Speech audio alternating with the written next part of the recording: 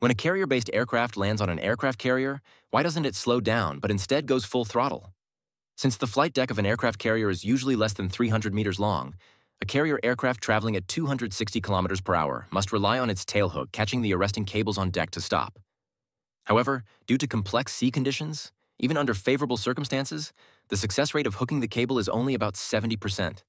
If the aircraft fails to catch the cable and its engines are not already at full power, it won't have enough kinetic energy to accelerate back to takeoff speed within the remaining deck space, which would result in it plunging into the sea.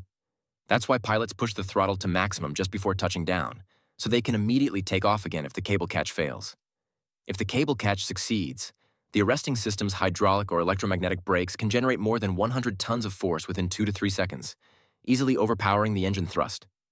This combination, throttle to full power as a backup and the arresting gear as the primary stop, provides a dual safety guarantee for carrier aircraft landings.